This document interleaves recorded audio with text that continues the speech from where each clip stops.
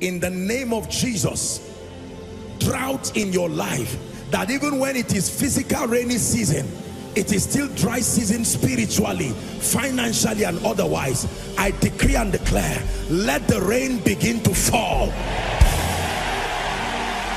Let the rain begin to fall. Let the rain begin to fall.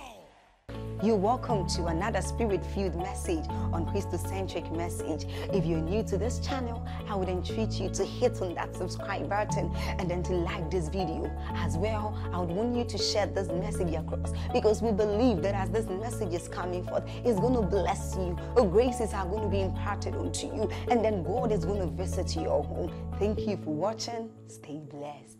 Offense. We stand before the gates of principalities and powers, having come from several backgrounds of idol worship, and we dare those gates and say, open up. And they say, you are not the first to stand here. Your grandfather stood here, your grandmother stood here. Based on what knowledge should the door open? And we stand there in shock and remain there, because everything happens by knowledge.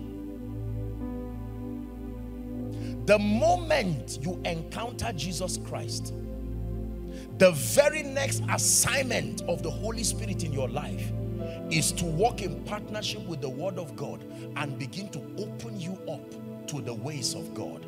It's called the mysteries of the kingdom. Hallelujah. Are we learning now? This is very important. Hebrews chapter 5, please, from verse 11.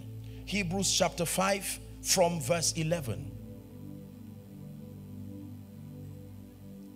Hebrews chapter 5 from verse 11. I'll read 11 to 14. Is that it? Okay. It says, of whom we have many things to say and hard to be uttered, seeing that ye are dull of hearing. Reading to 14. Next verse, please. For when for the time ye ought to be teachers, he says, ye have need that one teach you again, which be the first principles of the oracles of God, and are become such as have need of milk and not strong meat. Next verse. For everyone that useth milk is unskillful in the word of righteousness, for he is a babe, or he is a child. Next verse. For strong meat, he says, belongs to them who are of full age, who by reason of use have their senses exercised to discern both good and evil. Now, please look up. If I call 2 or 3 people here, lovingly speaking, and I ask you, how long have you been in church? You may say 5 years, 2 years. And I begin to ask you, teach me what you know about prayer. Teach me what you know about faith. Teach me what you know about character. Teach me what you know about Jesus. Teach me what you know about heaven. Teach me what you know about God desiring the believer to excel. You will be surprised how many believers will fail woefully. These are the indices that measure spiritual progress. There are 6 biblical foundations, doctrinal foundations for the believer, according to Hebrews chapter 6 and verse 1. There are 6 of them that Apostle Paul teaches us, and in fact, he calls them foundations. And he says, having exhausted this foundation, let us now go on to perfection. That means there are still other things outside of that foundation. Can we read it together? Hebrews chapter 6 from verse 1. It says, therefore, leaving the principles of the doctrine of Christ, let us go on to perfection, not laying again the foundation of, number 1, repentance from dead works. Number 2, faith towards God. Next verse, please. Number 3. Let's be patient as we allow them pull it up. Of the doctrine of baptisms. Number 4, of laying on of hands. Number 5, of the resurrection of the dead. Number 6, of eternal judgment. I say amen to the next verse. And this we will do if God permits.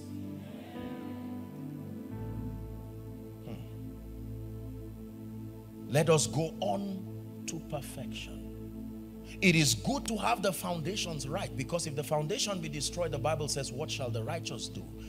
But there is nobody who builds a foundation and begins to rejoice. A foundation is powerful. It's part of the component for a house. But a foundation is not a house. There are many other components. Is that true? Have you seen someone who would build a foundation and just rejoice and say, I have a beautiful house, and invite everybody, say, listen, don't worry about what you are not seeing. Just focus on the fact that there is a foundation here. Now, you cannot call us to celebrate Jesus over your spiritual life if all we see is foundation. We will tap you and clap for you and say, but this is not inviting enough.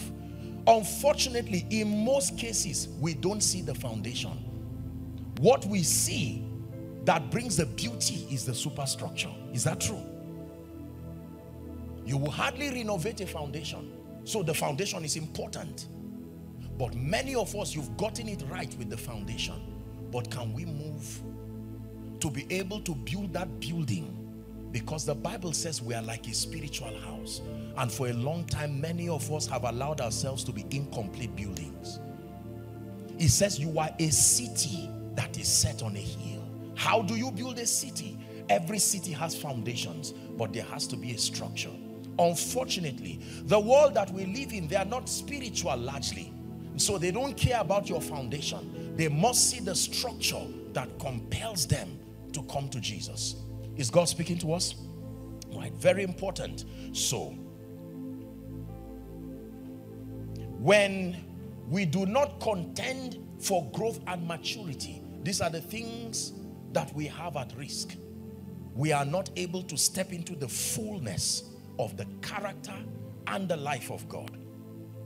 Now, very quickly, for this session, let me give us 4 biblical indices that measure growth and maturity. You can know right now in this conference whether you are matured or not.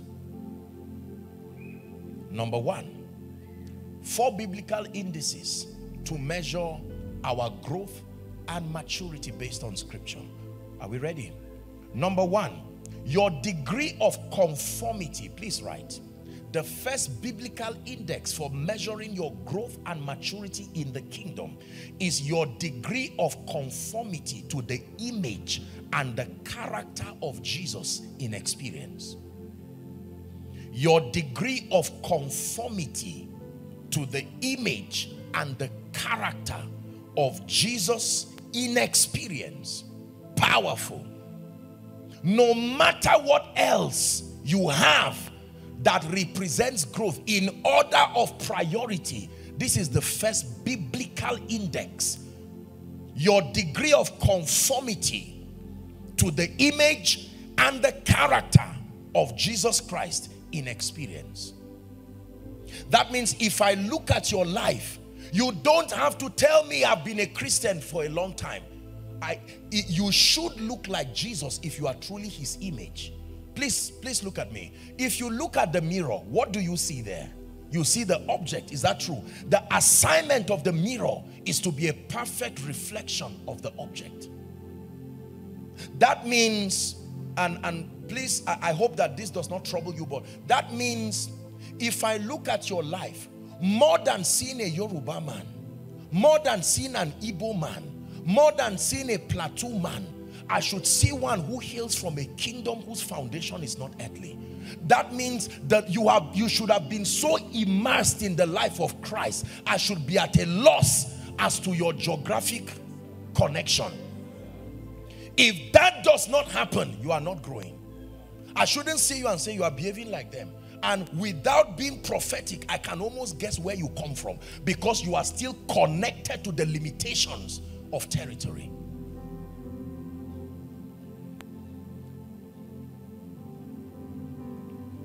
Colossians chapter 3, a long reading. I'm not sure we'll have the liberty to stretch that far, but 1 to 15. Let's try and see how far. If the media works with us, we may be fast. Media, please help us. Grace for you in Jesus' name, so that we'll work together and we'll make it really fast. Colossians 3, and we'll begin our reading from verse 1. I want you to please follow carefully. Colossians 3, 1 to 15. It says, if ye then be risen with Christ. That means if it is true that this is a fact. Seek those things, it says, which are above, where Christ seated on the right hand of God. Next verse. Set your affection on things above, not on things of the earth. Now, he never said do not enjoy the things of the earth, but he says your affection. Are we together? Your focus must be on things above and not things that are in the earth. Why? For ye are dead, he says. Remember our definition of death? That means that you have been cut away from another life and you have been reconnected to another. You are dead and your life is hid with Christ and in God. Now the list begins. It says, when Christ, who is our life, shall appear, then we shall also appear with him in glory. Mortify therefore. The word mortify means to deaden your members which are upon the earth. Let's read the list now. Ready? Number 1, it says fornication. Number 2, uncleanness. Number 3, inordinate affection. Are we together? Number 4, all those long words there. Number 5, covetousness, which is idolatry.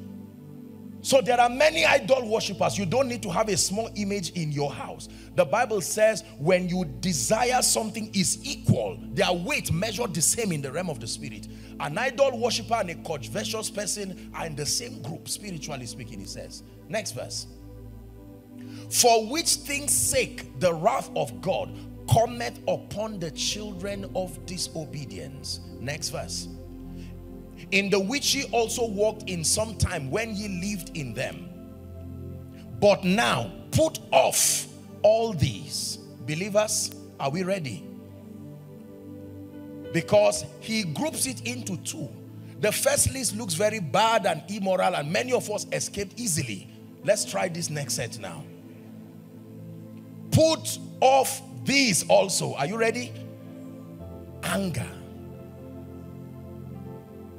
wrath, malice, blasphemy, filthy communication out of your mouth.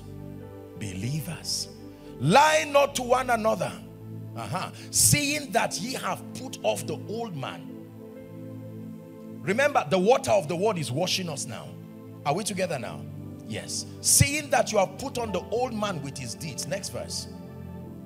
And have put on the new man, which is renewed in knowledge. Are you seeing how the new man is renewed in knowledge after the image of him that created him? Next verse, please. Where there is neither Greek nor Jew, circumcision or uncircumcision, barbarian, Scythian, bond or free, but Christ is all and in all. Next verse. Put on therefore. So he tells you what to put off. And then he tells you what to put on.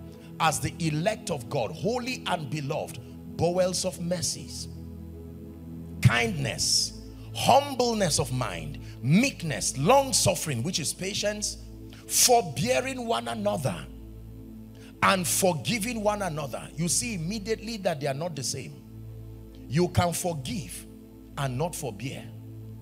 To forbear means to factor in the weakness of that individual and create a system of accommodation, because it will happen again and again and again.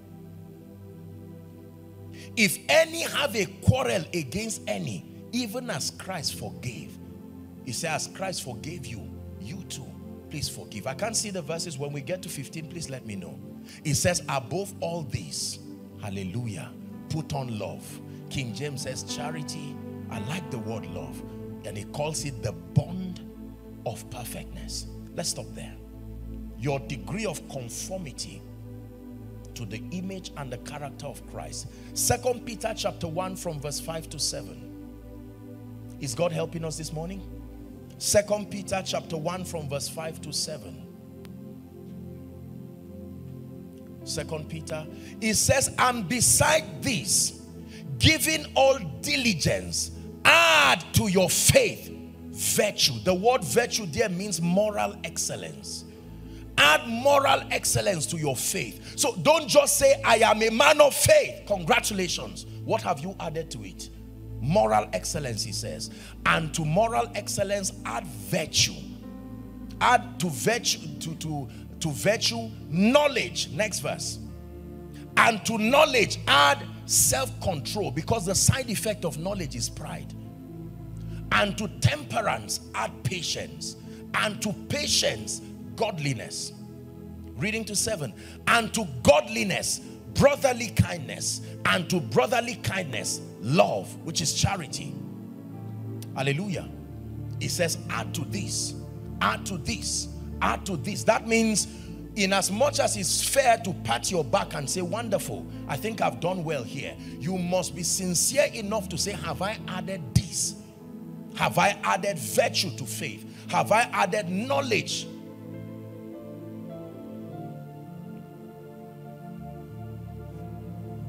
Galatians chapter 5, verse 22 and 23.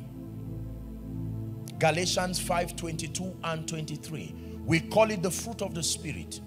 Now notice that there is a difference between the gift of the Spirit and the fruit of the Spirit. Are we together? You can give a gift to a child. You can even give a gift to an inanimate thing. You can drop whatever it is, a lower animal, whatever it is. But a fruit is proof that the tree has grown. Are we together now? Yes. Growth must happen before fruit bearing happens in a tree.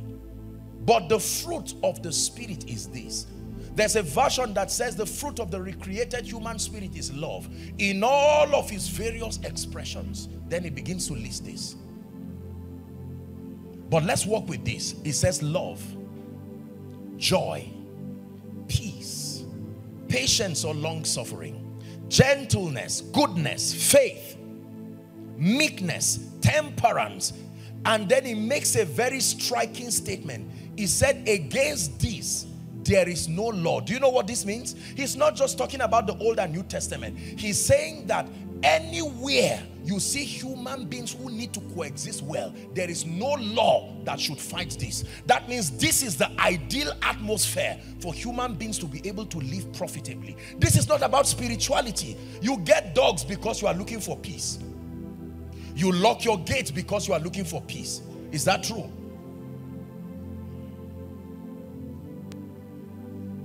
All of the things that we look for in friends, we look for in employees, we look for in our children, is simply an atmosphere that has a lavish display of the fruit of the Spirit. Without living in this atmosphere, you will die. That your spirit was only designed to be alive when it finds itself in this atmosphere where there is love, there is peace. Why do you go on vacation? You are attempting to simulate this atmosphere. Are we together? Yes.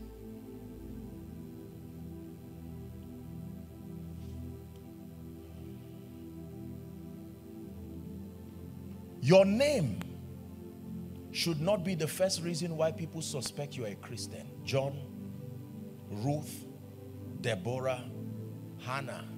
If you have to tell people your name for them to know you are a Christian, you are not a Christian enough. Are we together? That the moment you open your mouth and communicate, in fact, your very persona should have been so absorbed into the life of God that when people look at you, before they say you are a preacher, before they say you are a businessman, a lecturer, a career person, their first verdict and conclusion about you should be, this man is truly the child of God.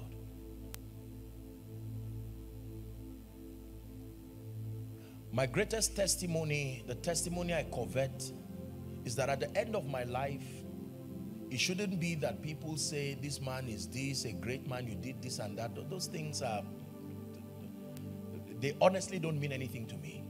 I covet the testimony of Enoch. The Bible says, and Enoch walked with God. Not walked for God.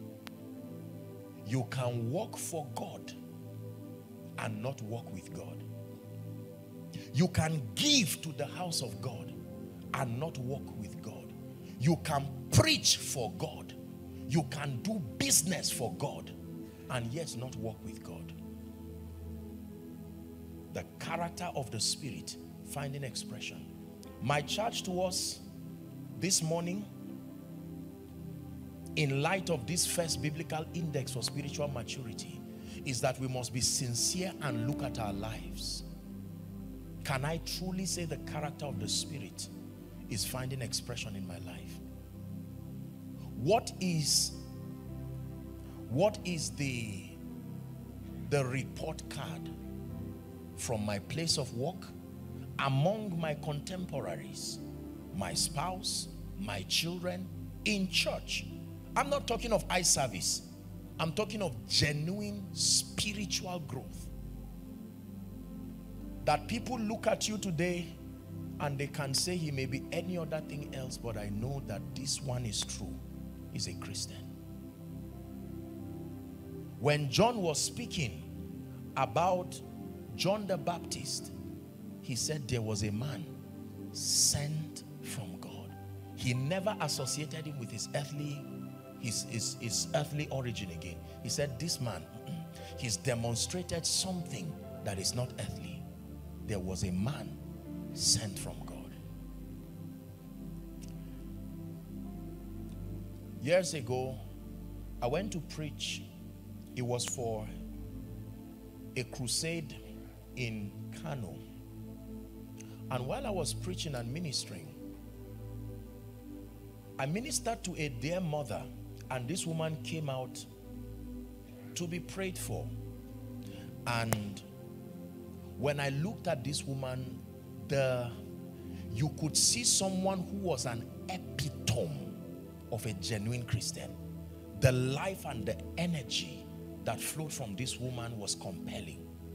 And then the woman told me something. She said, by the privilege of God's grace, held a Hausa Bible, and she finishes the whole Bible every 15 days.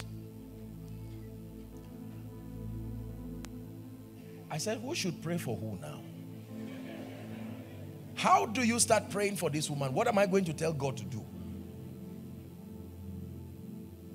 Believe me, especially for those of us who have the privilege of being in the ministry of the gospel, people don't care how sound you are preaching or what kind of thing. They want to know that you are a genuine child of God. That is the most important thing first. And before you are happy that I'm talking about preachers alone, this involves every other person too. You can't say I'm not a preacher, so I am allowed to do my own thing. This is a call to higher levels of spirituality, where your life and your character becomes a true reflection of Jesus. Listen, let me tell you this. When people look at your life, you should be what Paul calls a living epistle. Do you know what that means? A living epistle means that if somebody forgot to do his morning devotion, the moment he looks at you, you become a continuation of what he was reading. That your life literally is a scripture explaining many things about God. So if he was reading, say, about the fruit of the Spirit, and he had to rush for work, and now he's feeling guilty that I did not read my Bible, the moment he sees you, you become a consolation, because he can continue to read his Bible as he looks at you. What do people read when they look at you? For many people, they read a novel, a nasty one, that says this person is not a child of God. For someone, they read and they see that this is a child of God that is easily given to compromise. This is true for politicians. This is true for businessmen. This is true for career people. It is true for all believers. Number two, what is the second biblical index for measuring growth and maturity? Is God helping us? Number two, are you ready? Your depth of comprehension of the principles of the kingdom. Your depth of comprehension of the principles of the kingdom. This is very important. Your depth of comprehension of the principles of the kingdom. Knowledge, in one word. How do I know you have attained unto a state of maturity? Knowledge. Your depth of comprehension. 1 Corinthians 14 and verse 20, please. 1 Corinthians. God is helping someone. But thou, O Lord, art a shield for me. My glory, you lift my head. But thou, O Lord, art a shield for me. My glory, the lifter up of my head. I'm saying this because God is lifting somebody. And I believe this, that you will look at your former self and marvel and wonder. You will know that, so this is, you know how a snake molts, coming out of his former self into a new self. You can turn back and people will say something has changed. That after what happened to you,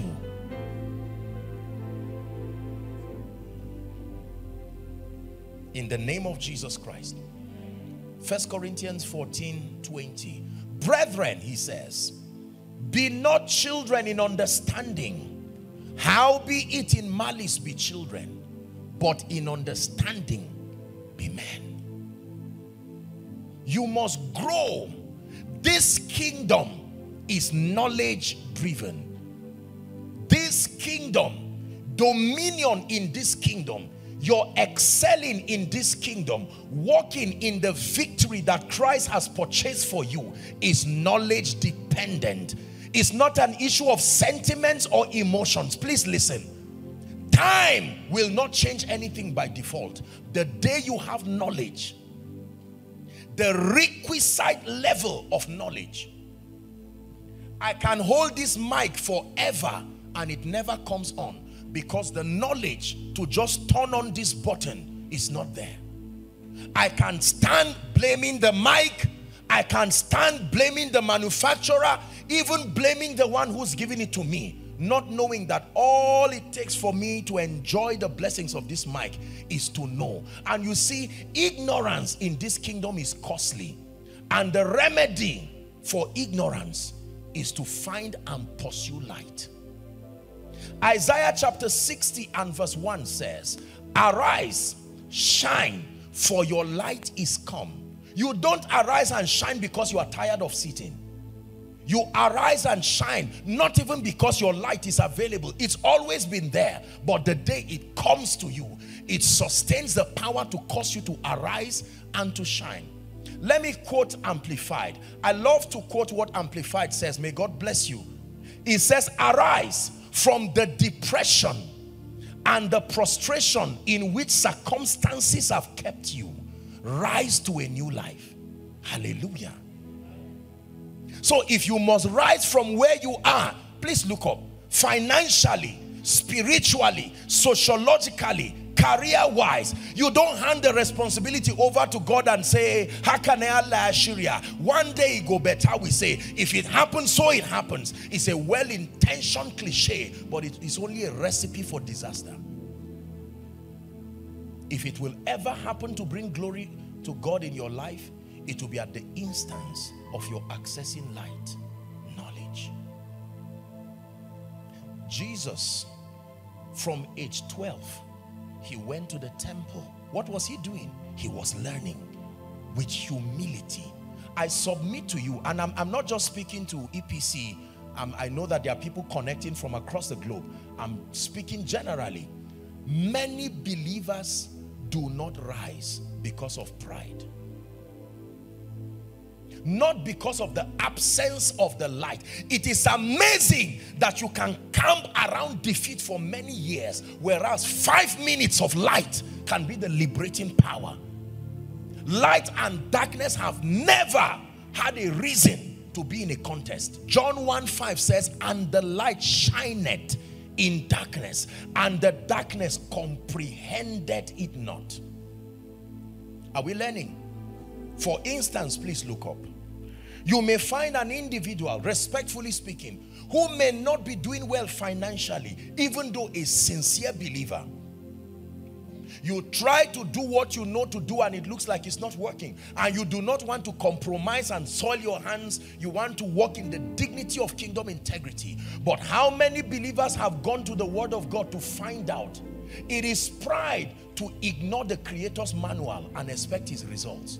No, when you buy a product, a fridge, there is a little pamphlet that is kept there. Is that true? That is the manual's the owner's recommendation for utilizing his product.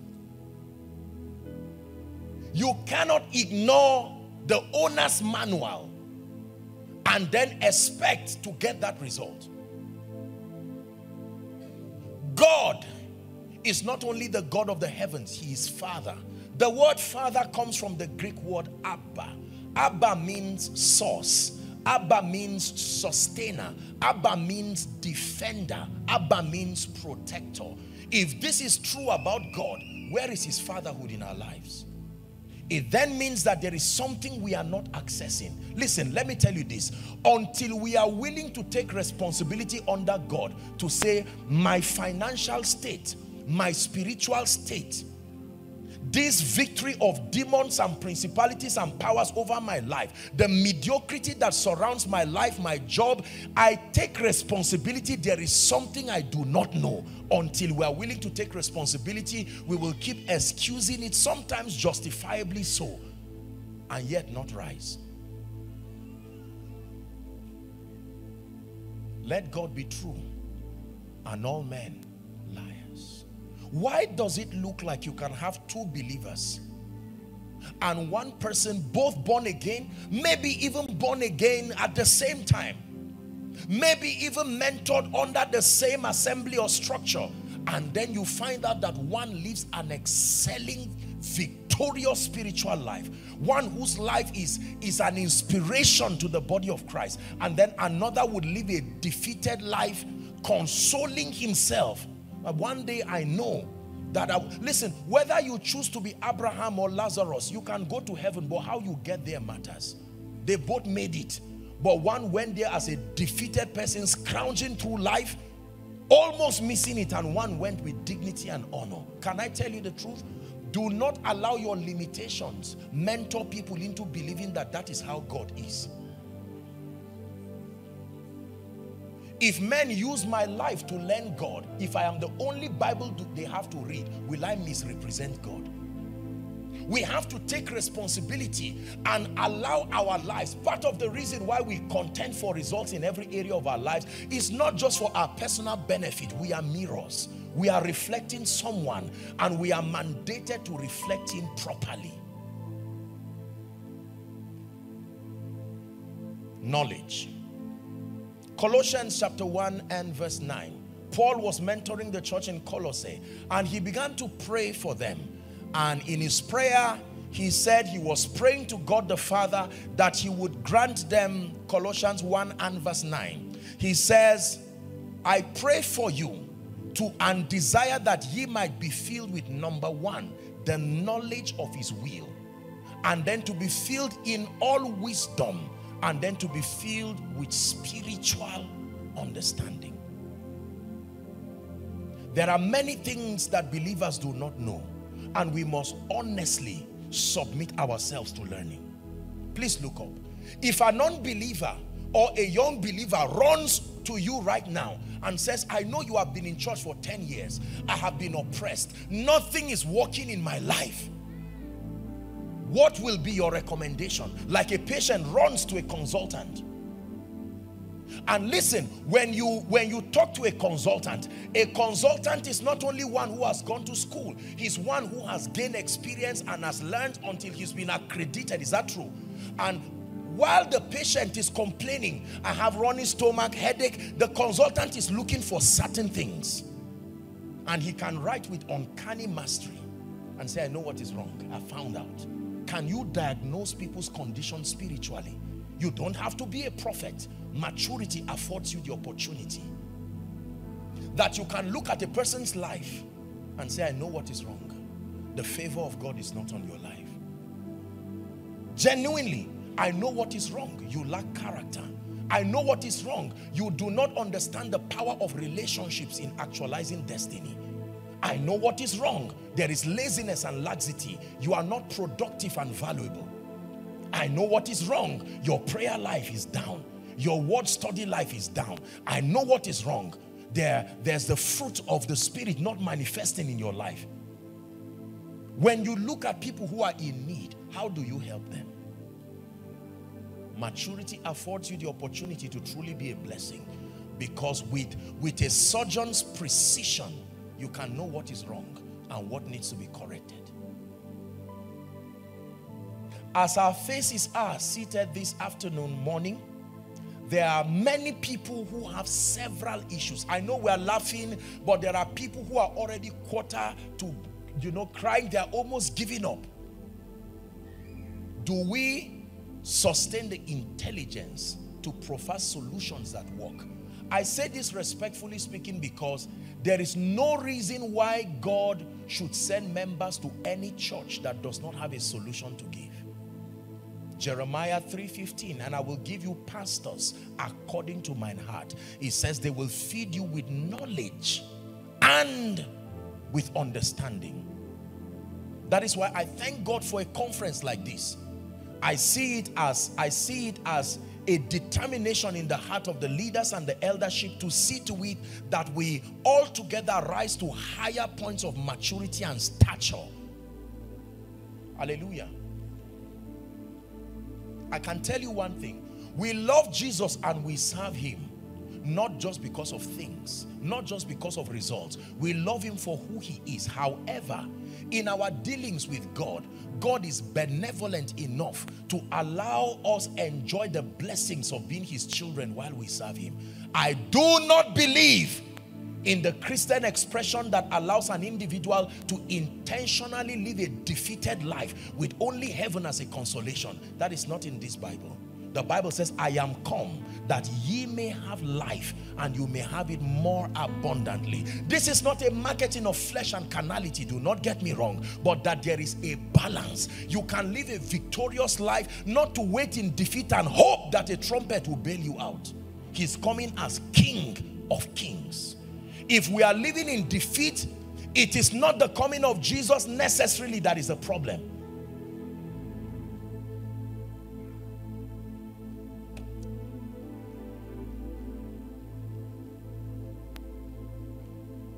Many people have been resistant to the knowledge that will help us to become excellent in life.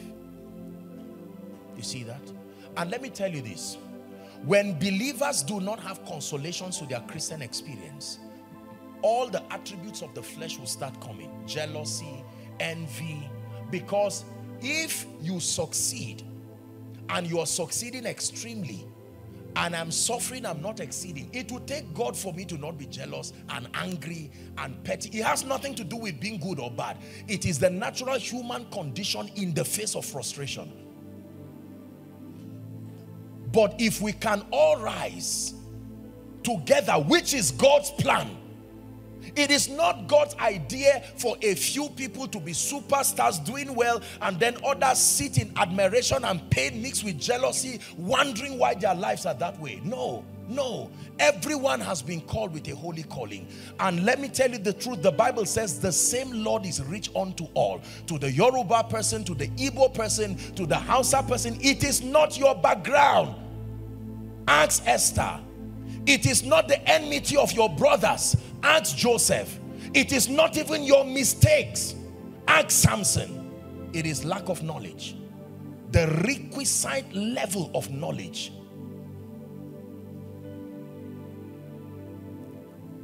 For Jesus to produce apostles out of disciples, he spent time mentoring them methodically for 3.5 years. Notice the ratio of teaching to impartation or empowerment. Empowerment and impartation came one day, but they were learning every day, to the point that when Jesus resurrected, you would think he had time to celebrate his victory. He said, go back, there's still a lot we need to learn. He took them for 40 more days, teaching them on the matters of the kingdom. I am very passionate about learning what I do not know. It does not embarrass me when I find an area of ignorance. there is no point sitting in pride and struggling and paying the price. I want to tell you this, challenges are not generic. They are only a product of the limitation of the knowledge we have or otherwise. That means what can be a mountain for you is not a mountain for another person. It is only a mountain because of how our knowledge or ignorance makes it so. This is true. Every time you are bankrupt of knowledge, my Bible says, follow them who through faith and patience have obtained the promise. It is the reason why Colossians chapter 3 and verse 16 encourages us.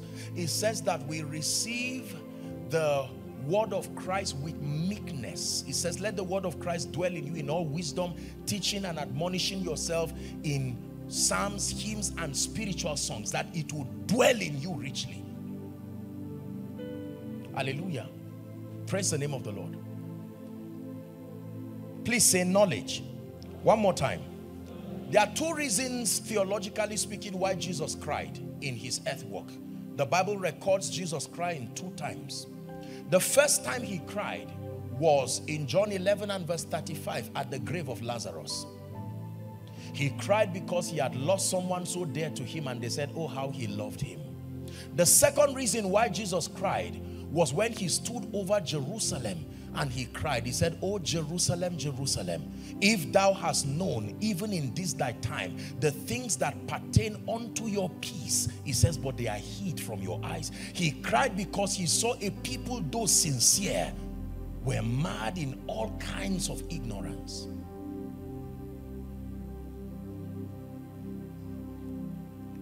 We have responsibilities to go for knowledge, specific knowledge. And let me tell you this, no student learns at his terms. It's not found anywhere. There is no serious student who will learn at his terms. Have you seen a student who will go for lecture and say, lecturer, I know that the lecture is by 8, but let me tell you this. I paid school fees, so you come by 12, and I'm coming for that lecture hall. I'm coming to the lecture hall with, and while he's talking, say, hold on, you are trying, I don't know what you are saying, I need to pick a call. The student submits to the lecturer's intelligence as proof that he's willing to learn. I will tell you why many people do not learn in church. Most times when we come, we assume that the men of God do not know anything, and we hope, let's see if there is 1 or 2 things they have to say. And so we continue to recycle pain and abort cheap victories. But things are changing in Jesus' name.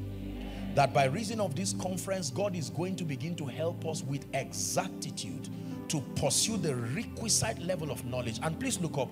Do you know that if you do not have sufficient knowledge, you can have knowledge but not sufficient to bring you the result you're looking for? 1 Corinthians chapter 8 and verse 2, please. We'll find somewhere to pray. I pray that God has helped us this morning. 1 Corinthians chapter 8 and verse 2. 1 Corinthians 8 and verse 2. Here's what it says. If any man think that he knoweth anything, is it in your Bible?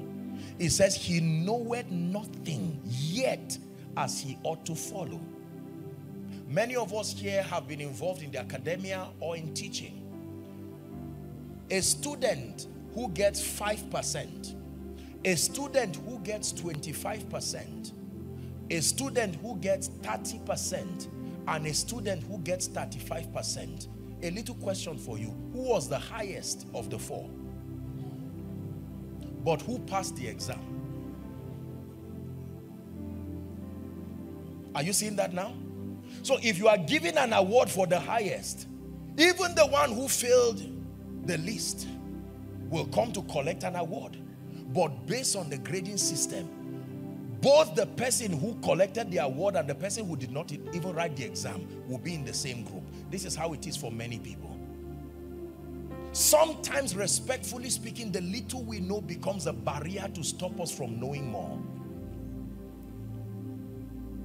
In fact, ethically speaking, the reason for most people's failure is their success.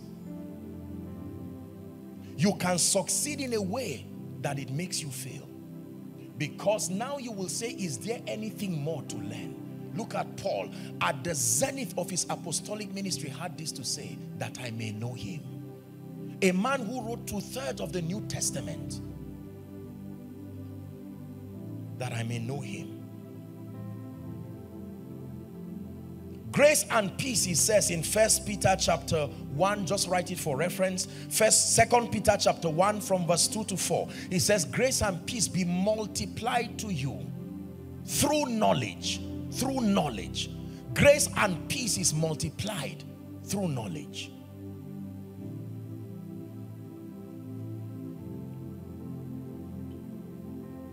When people send me text messages commending me and saying, you know, their honest reviews as to the things that they feel God is doing in and through my life, I appreciate them sincerely, but I remain a student of knowledge.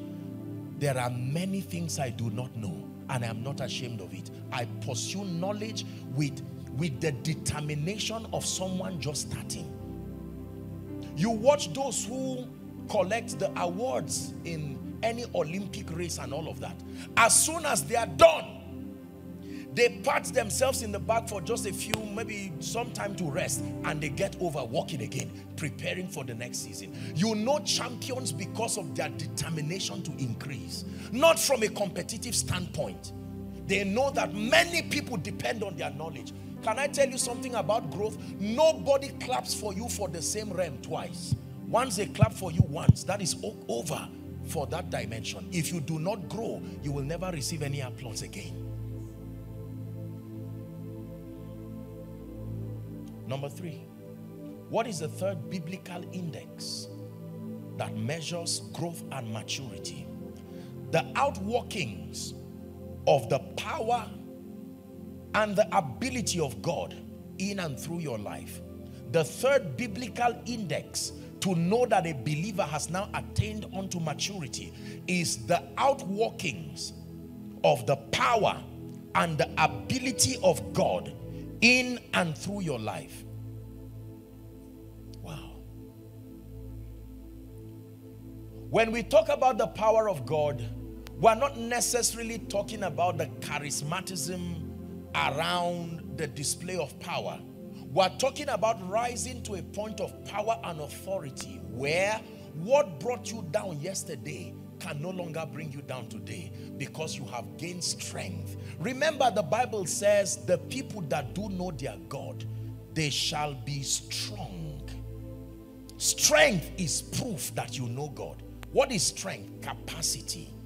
Capacity. Capacity. It says if you turn aside in the day of battle, your strength is small. There are people today who will tell you, I'm angry, I'm going to leave God, I trusted him to do something in my life, he did not do it, I'm hanging my boots, I'm tired. You see, that is proof that your strength is small. When you get to a point where you build capacity, there is no going back. You burn that bridge behind you. For me to live is Christ, and even if I die, is gain. I fear that the Christianity we practice in Nigeria and Africa, if not edited by love but firmness, will not stand the test of time. Believers cheapen themselves at the slightest challenge. Hallelujah.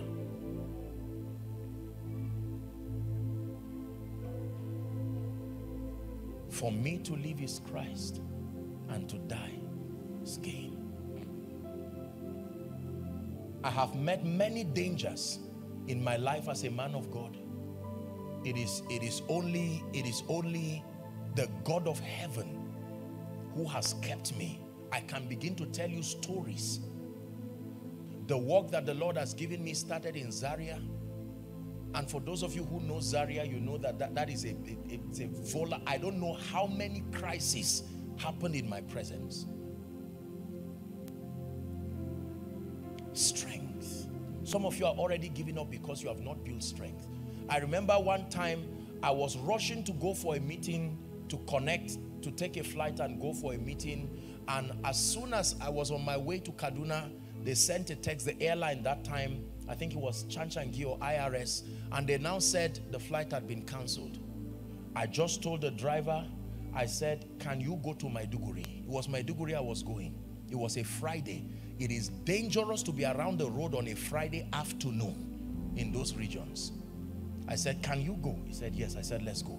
Because the believers, they needed a lot of strengthening, and I said I was coming. They were so excited because several men of God will say, we are not coming. We love you, but we'll pray for you from afar and then send support. But you said you answered the call. I passed Kano barely 1 hour when there was a bomb blast and they declared curfew. You see that? That night, this is a long time ago, I slept in Potiskum at the gate because they were already fighting in Maiduguri. And they said, you have to sleep. I slept inside the vehicle there. And I said, Lord, if it is for you, I will spend my life serving your purposes. This thing is not, when you see God lifting people, but ask questions. Behind every glory you see, there is a story. Just because you don't know the story does not mean there is no story. Hallelujah. I remember when I got there, I looked at the people and I said, my God.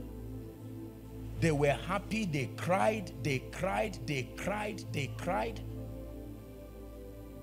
I'm sure that we'll be able to make a sacrifice for those outside, even if it means to stand. Praise the name of the Lord. The outworkings of the power of God. Please look at me.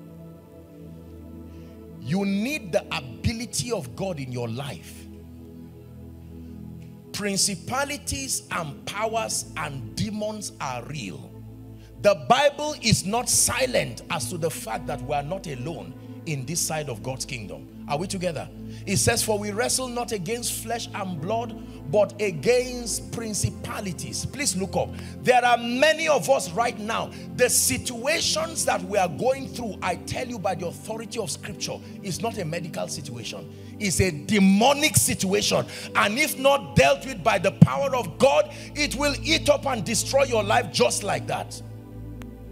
This is not about some charismatism or abuse of power and all of this. I'm talking about the provision that the word of God gives. God would be irresponsible to leave us in a domain cohabiting with Satan and not give us the means to be able to stand and defend ourselves against the wiles of the devil. Can I tell you this? If you do not have power, the devil will destroy your children, destroy your future, destroy your health, destroy your finances. The language that the realm of the spirit understands is power. It's as honest and simple as that. Apologies to those who are not science-based. But for those who are science-based, when there is one of Sir Isaac Newton's law, I'll make it simple so everyone understands. Sir Isaac Newton, a former scientist and natural physicist, he postulated a few laws, the laws of mechanics. And one of them, I just want to pick one of them. He said that a body will remain in a state of rest or uniform motion. Is that true? Except compelled by an external force to act otherwise. In other words, you leave a thing here, you will find it here after 1,000 years. If it must move, there must be a force greater than what is keeping it to move it. That means your destiny will remain there. Age will not change it until a force moves you. Our children will remain there. Let me tell you this, by the privilege of God's grace, I've had the honor of ministering to people and conditions that, if not by the mercy of God, those people would have died like chickens. We cannot allow the devil to keep oppressing us. Now, I know that when we talk about the ministry of power, I submit to you, there have been abuses and carelessness and all kinds of things in the body of Christ, you know, manipulations and this. I know. But just because something unreal is there does not mean something real is not there. Believe me, if your life is bankrupt of genuine spiritual power, you will not be able to survive the days we are in. Psalm 66 verse 3. Say unto God, it says, Psalm 66 and verse 3, How terrible art thou in your ways. It says, through the greatness of thy power shall thy enemies submit themselves to you.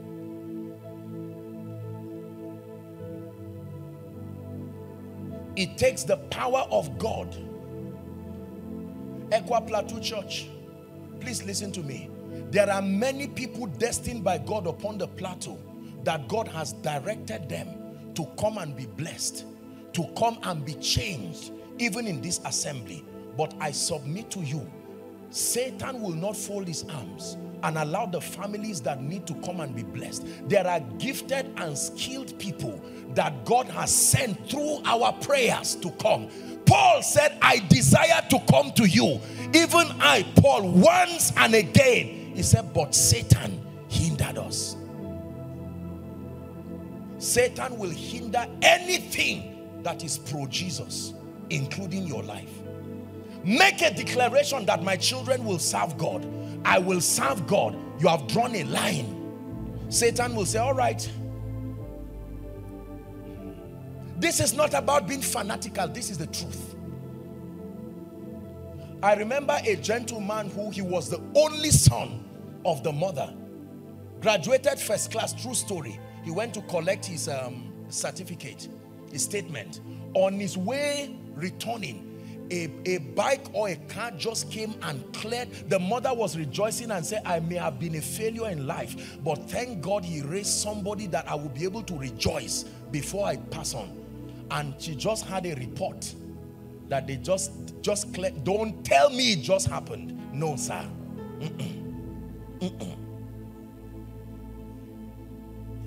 There is a real devil. There is a real adversary who is determined to thwart the purposes of God.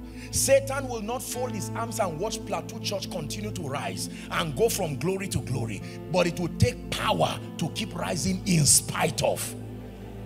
If you believe, please say amen. That Equa Plateau Church will keep going from glory to glory and grace to grace. It takes power. It takes power to move through the vicissitudes of life and to be able to emerge. There are many sincere people today, graduates, love the Lord. Just when God wants to open a door for a good job to help the families, here comes Satan again. I wish I didn't have to tell you this, but I'll be lying to you. I have to bring to you the whole counsel of God. I have been a victim of demonic oppression myself, so I know what I'm saying.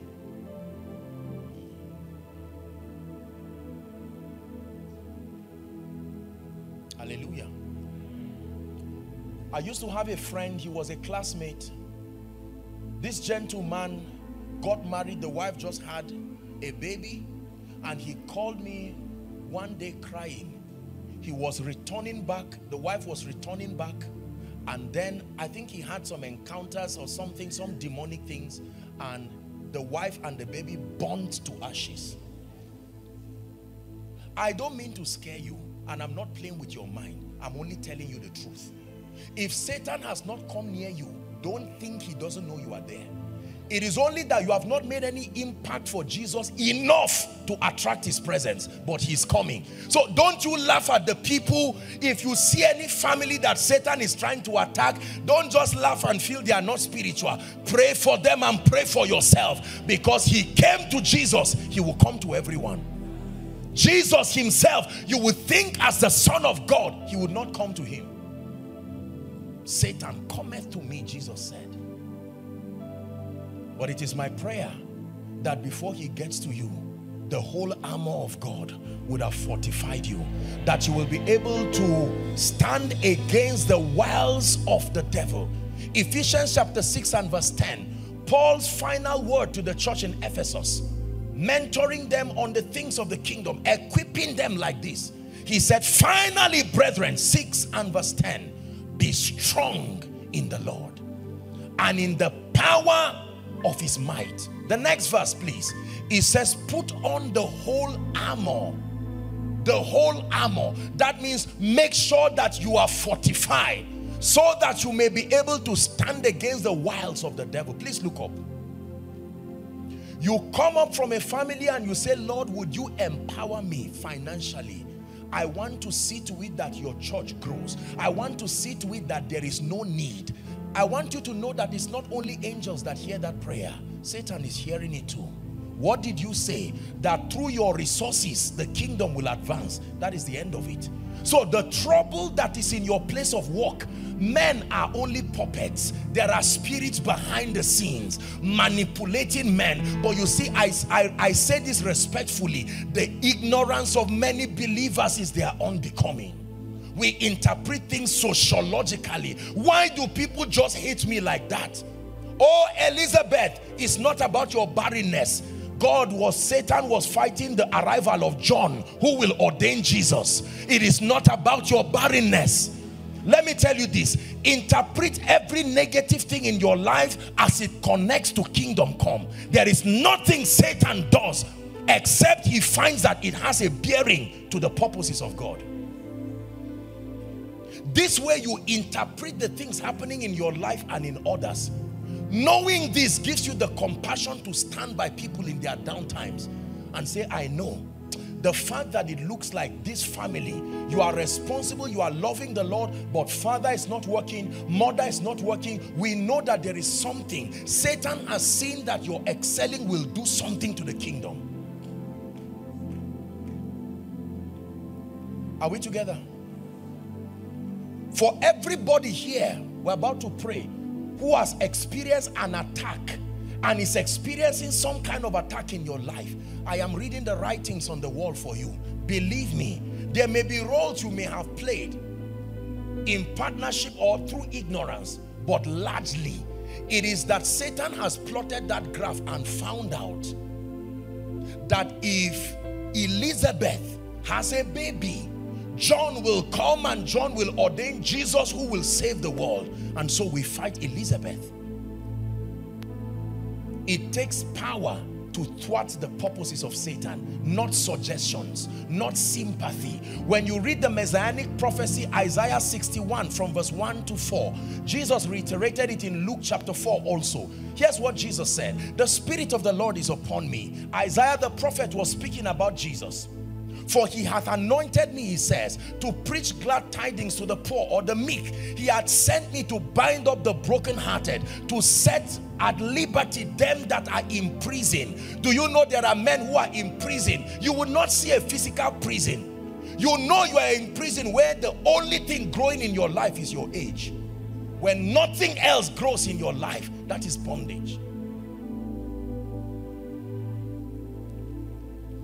I wish I were lying. I would have just said, sorry, I'm joking.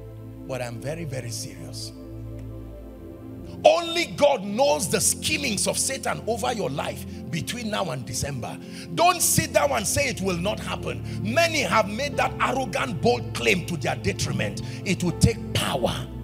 Behold, I give you power, he says. This has nothing to do, like I said, with abuse of power and fanaticism. I know that there are people who have just made a jamboree and, you know, childishness and ill-prepared people. Here and there, people have made mistakes around when it has to do with abuse of spiritual gifts. But please, do not get into criticizing power, because you will be making a mistake that may cost you your lifetime. It is true. It takes power to remain a man of God loving Jesus. The moment you answer the call of God upon your life, there are demons assigned to you to destroy you.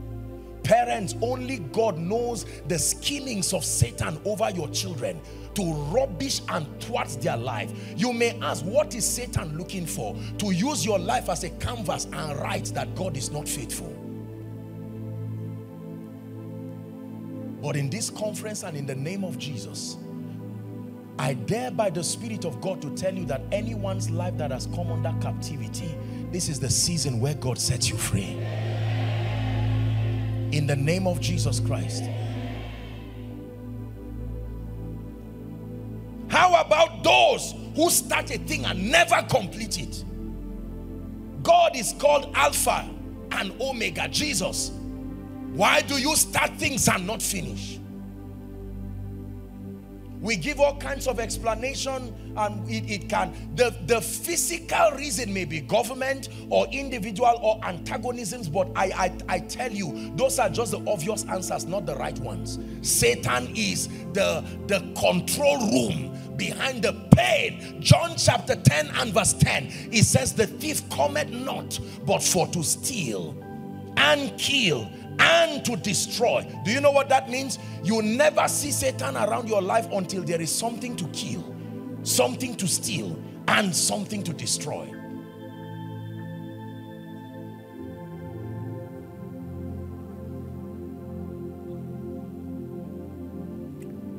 A particular man of God, not too long,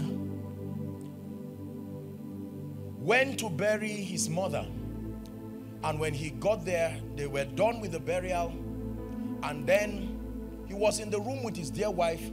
And according to her, she said she began to see light, like a man flashing a torchlight, just at the window. And she was tapping her husband, saying, my husband, who is flashing light at the door?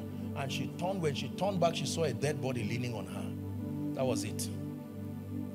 This is the world we live in. This is not to make you fear. My Bible says, now thanks be to God who causes us always to triumph. But you will not triumph just because you want to. It will take power. Hallelujah.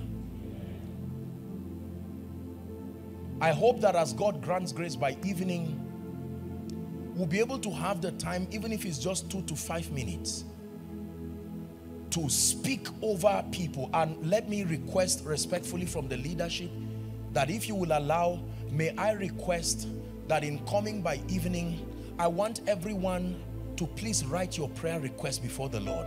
Do we agree? Well, it's subject to the leadership that we will pray. I assure you, that which has kept you down, if God be God, in this conference, this will be the end of it. We do not make our boast by reason of anything we have in ourselves. The Bible says we do not claim to be sufficient in ourselves, but it says our sufficiency is of God, who hath made us able ministers after the new covenant. For the flesh, the letter killeth, but the spirit gives life. So I want to please plead and request, even for our family connecting from across the globe, I'm sure that through the social media platforms you can submit your prayer request. Everything that has threatened you, let's bring it before the Lord. Are we together now? Yes. And cry to the God of heaven who is able to arise, that your life will have a consolation that indeed Jesus Christ is alive. Not just because you read it, you can taste and see that the Lord is good. Let's wrap up. Number 4. The first biblical index for growth and maturity, I said, is your degree of conformity to the image and the character of Jesus Christ in experience. Number 2, your depth of the comprehension of the principles of the kingdom, and that authority in this kingdom is knowledge dependent. The dominion in this kingdom depends on knowledge. Number 3, the outworkings of the power of God in and through your life. And then number 4, the fourth biblical index to measure growth and maturity in this kingdom is your love life. Love for God and love for your fellow man. 1 John, please, chapter 4 and verse 7. 1 John chapter 4, your love life. Love for God and love for men. 1 John chapter 4, please. Please be patient and watch while I read. Beloved, it says, let us love one another, for love is of God, and everyone that loveth is born of God and knoweth God. Next verse. He that loveth not, he says, knoweth not God, for God is love. Next verse. In this was manifested the love of God towards us, because that God sent his only begotten Son into the world that we might live through him. It's a long reading. Please keep on, media. Herein is love, not that we loved God, but that he loved us and sent his son to be the propitiation for our sins. Beloved, if God so loved us, we ought also to love one another. In fact, let's just stop here. The full text is 7 to 21. But he says that we must love God and then love one another. Love God and love one another. John chapter 13, please, and verse 35. John 13, 35. John 13, 35. Here's what it says. By this, the demonstration of this love, shall all men know that ye are my disciples, if ye have love one to another. Hallelujah. In 1 Corinthians chapter 12, we'll look at verse 31. But Paul there from chapter 12 began to mentor the church. Now, theologically speaking, at that time, there was such a move of the Spirit, an outpouring of the Spirit, as we call it, over the church in Corinth. And there were all kinds of manifestations of the gift of the Spirit, but with these manifestations, there was a lot of lawlessness. So Paul had to come to set things in order. Are we together? To the end that all things be done decently and in order. And part of that conference he held, now he began to help them understand what was happening to them. And when we get to 12 and verse 31, he now said different things about the gifts of the Spirit, the gifts of prophecy, the word of wisdom, the word of knowledge. When we get to 31, you would think there's nothing else. He says, but covet earnestly the best gifts, and yet show I unto you a more excellent way. Now 13 verse 1. He's showing us a more excellent way. 13 verse 1, the next chapter now. Chapter 13 verse 1. Though I speak with the tongues of men, he says. The word tongue there is an ancient word for language. The language of men and of angels. And I have not love. He says, I am become a sounding brass or a tinkling cymbal. Next verse. Though I bestow all my goods, I give. This is verse what now? Is that 2? Though I bestow all my goods to feed the poor, charity, and I give my body to be burnt, sacrifice, and I have not love, it profited me nothing. Verse 3.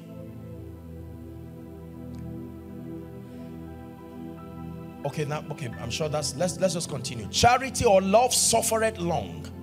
It is kind. It envieth not. It vaunteth not itself. It is not puffed up. He's giving the character of love. Next verse, please. It doth not behave itself unseemingly. It seeketh not her own. It is not easily provoked. It thinketh no evil. It does not rejoice in iniquity, but rejoiceth in the truth. Next verse. Love never fails. In fact, let's stop there. Very powerful statement. Love never fails. Do you know what this means? That means anything you see failing, add love to it. He says love never fails. A home that is failing, add love to it. A spiritual life that is failing, like an ingredient, add love to it. Love never fails. He calls love the more excellent way. The more excellent way of preaching is to preach in love. The more excellent way of being a businessman is to be a businessman full of love. The more excellent way to be a father is to be a father with love, a mother with love, a child with love, a CEO with love. That when that love factor is there, you have the bond of perfectness. Can I tell you, I know many prayer warriors who do not love people, even though they love God. And the Bible says, how do you say you love God whom you have not seen? Many people love Jesus today simply because they've not seen him. If Jesus arrives on earth, after 1 week, their love will expire. They will be tired of Jesus and fight him in a way that will be more than the way the scribes and the Pharisees fought him. Let me tell you this. Love, I'm wrapping up now, is based on a revelation. It has nothing to do with emotions. There are certain things that if you do not know, you cannot love men. 2 things I will tell you about men that will help you love men. Number 1, the best of any man is still a man. That is the first information about men. You want to be able to love men, you must know that the best of every man, no matter how well intentioned, is still a man. If you don't know this, you cannot love men. Number 2, love is derived from the revelation that the same way Jesus Christ showed you undeserving kindness and mercy, the same way, if he were to leave us to fight for our salvation, none of us will be saved. The Bible says our righteousness is as filthy rags. You can love the unlovable when you understand what Jesus has done.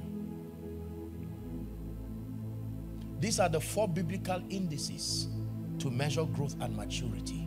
So the next time you say, I am a matured Christian, we do not argue, but we bring the litmus test. Let me see. Is there inexperience, the formation of the character of Christ in you? Number 2, your level of spiritual enlightenment. Do you have sufficient knowledge to be able to command the kind of result that brings glory to the name of the Lord? Number 3, can we see the outworking of the power of God in your life? I didn't have the time to teach on power. If you're really studying on power, you have to go to Genesis chapter 1. God himself showed us how power works. In this kingdom, you are as powerful to the degree to which what you say comes to pass. That's it. And God said, let there be, and there was. And he saw that what he said was good. If you say, especially in the name of Jesus, and it does not happen, something is wrong. When he came to the centurion, remember, the centurion said, no, don't bother coming to my home. I am a man of authority also. I understand authority. I have soldiers under me. I say to one, go, and he will go. To another, come, and he will come. To another, do this, and he will do it. Jesus, I know that you are not by yourself. You are also under authority. Speak the word only. And Jesus said, who taught you this? I have not found this faith, this understanding, not in Israel. Can I tell you, the day you speak over your life and over the people around you and it comes to pass, I'm not talking of prophesying, I'm talking of declaring with authority. Your words now become like the word of God. That you take the word of God and you put it on the lips of faith. And when you say, God bless you, and people say amen, it's not just a ritual. God bless you means all that it takes.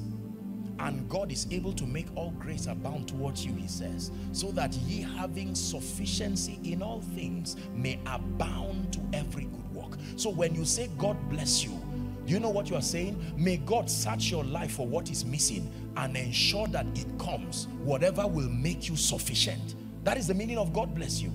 That is the meaning of bless you. Yet people say amen, and in all honesty, nothing happens.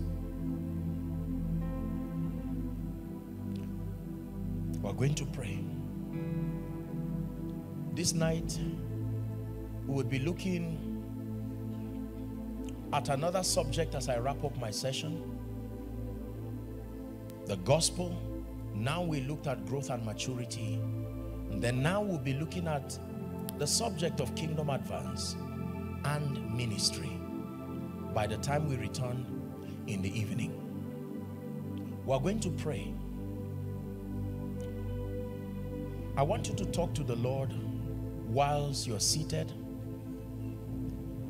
and let it come as a cry from the depth of your heart. Lord, I desire genuine growth. I desire to increase.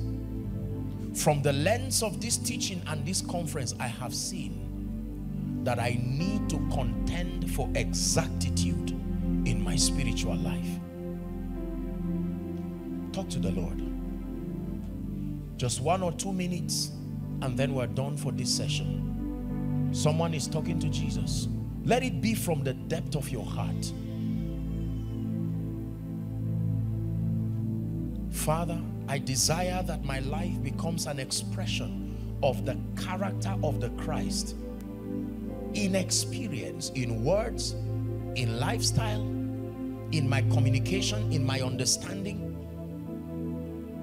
For some, you are praying and say, Lord, I confess ignorance in many areas. Many areas that support my excelling as a believer. I confess that there is so much I do not know. Help me. I am willing to learn and I'm willing to contend for exact growth through knowledge. Number 3, for many of us, we've been buffeted by a plethora of ills around our lives. Health conditions, mental conditions, demonic oppressions, all kinds of stagnations and ill doings of darkness in our life. It's time for us to pray, Father, that you will visit me and supply the requisite level of spiritual power it takes to walk in the experience of liberty. And finally, we are going to pray for our love life. The Bible says it is by this that all men will know. They will not know that we are people of God just by oratory or good preaching, just by intelligence or money or cars and houses, accolades. As important as these things are, the Bible says the one biblical index that all men will use to know that we are his disciples is when we have love one for another. Now you are going to pray, Father, take away this bitterness in my life.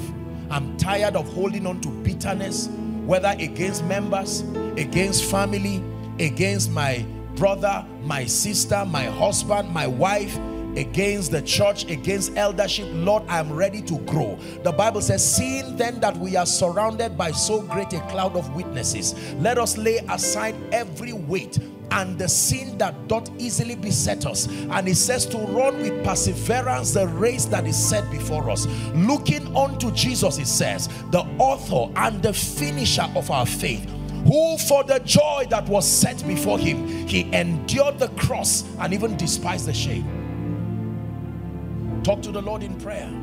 Grant me the grace.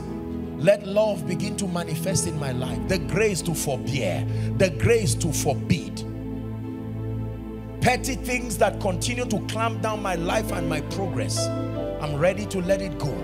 A new me is evolving from this conference.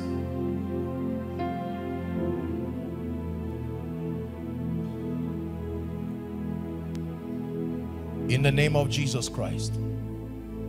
Please look up. This is the reason why we come to church. These 4 pillars I gave you is the reason why you should invite people to come. So the next time they ask you, why are you going to church? Now you have an answer. I am going to church because it is the platform authorized to sponsor my conformity to the image of the Christ in experience. Number 2, it is the platform that provides me the opportunity to gain spiritual intelligence as I am methodically mentored, doctrine after doctrine, topic after topic. According to Acts chapter 2 and verse 42, the Bible says, and they continued steadfastly in the apostles' doctrine and in the breaking of bread and in prayers and in fellowship. This was the strategy of the early church. They continued steadfastly in the doctrine of the apostles and fellowship, breaking of bread and prayers. That's how they became mighty people. So when you come to church this evening, tomorrow, and any other day, have it at the back of your mind that you are not doing the pastor or the elders a favor. It is you signing that register in the realm of the spirit. You are showing God your commitment and your intention for growth. I am coming because I desire to be like Jesus in experience. I am coming because I am aware of the vast ignorance and I need the requisite level of knowledge that supports my growth and my excelling. Number 3, I am coming because I am aware that there is an adversary determined to thwart my life, and then I come to access the power of God, the energizing of the Spirit that gives me the stamina to be able to face life. Finally, I am coming because I am developing like that metamorphosis that happens to an insect from egg, larva, pupa, and adult. I am evolving into a new me, one who is full of love. Let us pray.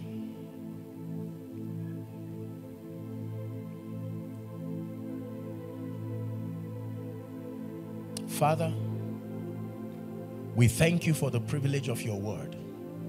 The Bible declares again that the entrance of your word gives light and understanding to the simple. We have submitted ourselves to your word. And Lord, we thank you for that which has come from the mouth of the Spirit. I pray in the name of Jesus that the grace to walk in keeping with these truths, that they do not end up as mere discussions, but that they sustain the power to transform us.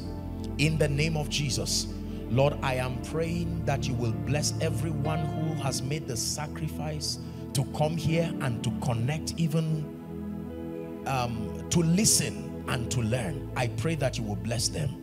Father, we pray for the meeting in the evening. We pray that it will be a moment of encounter, even by your Spirit. Thank you again, oh God, for our pastors, our elders, they that labor in word and doctrine, even over Equa Plateau Church.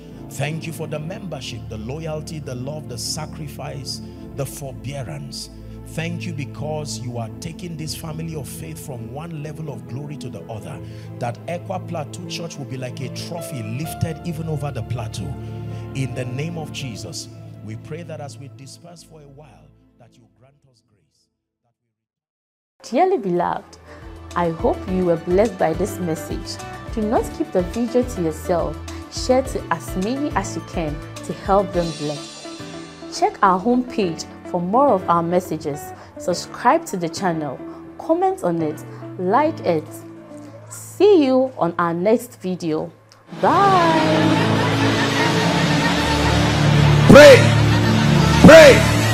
Pray for your destiny.